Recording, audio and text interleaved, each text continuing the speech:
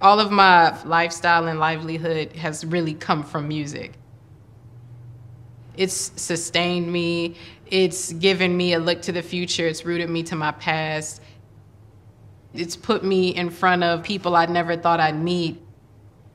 I feel like literally like music gives me life. My name is Brittany Benton, and we are in Brittany's Record Shop in Cleveland, Ohio.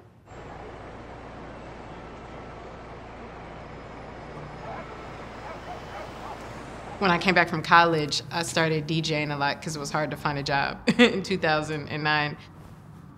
And I was approached one day by a man who had a record store and he was going out of business. Originally, it was in a neighborhood called Slavic Village.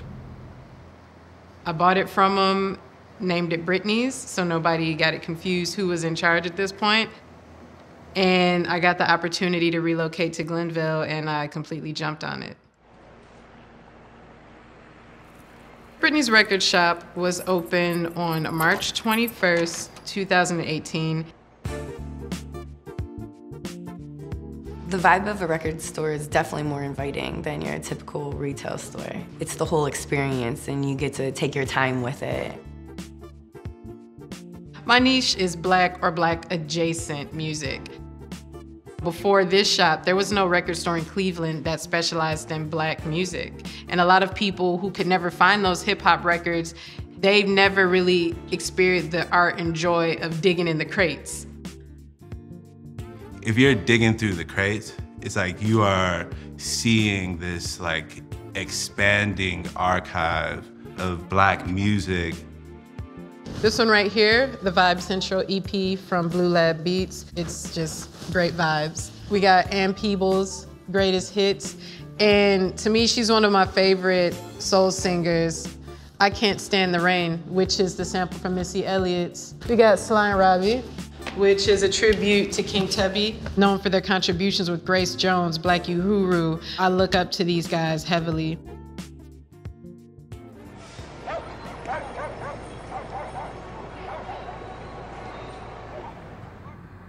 When George Floyd was killed, people from all over were looking for Black retailers that they could patronize.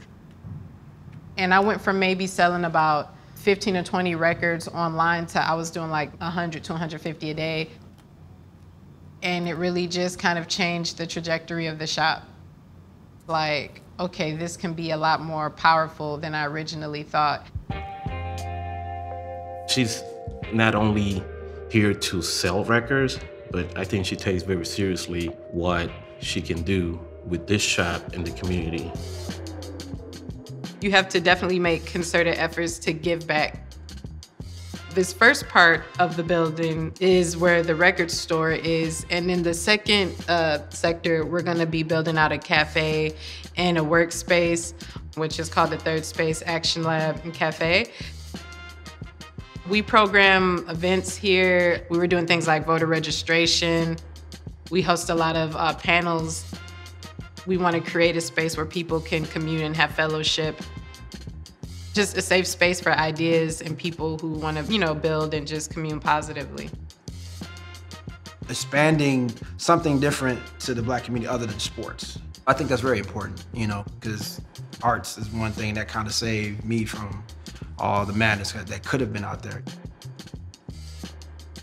Brittany is one of 2 or 3 Black woman record store owners in the country, which is crazy considering how Black women are like at the center of the music industry, and they're the ones who make the hardest hit in music.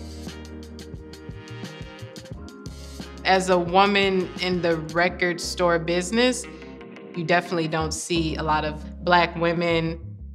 There's a lot of civic reinforcement of racism that people aren't fully aware of. And I feel that there's still some work to be done. If there's as many Black acts and Black contribution to music, then we should be participating in every role of the supply chain. Everything about Brittany's great. She really cares about people. It shows in everything she does, from her DJing to her record shop. And I just hope it sparks and inspires the community. I literally feel like I'm waking up in a dream every single day. I try and, represent myself well. I try and represent the city well. And if someone sees that and can take something from it that enhances their life, I feel good about that.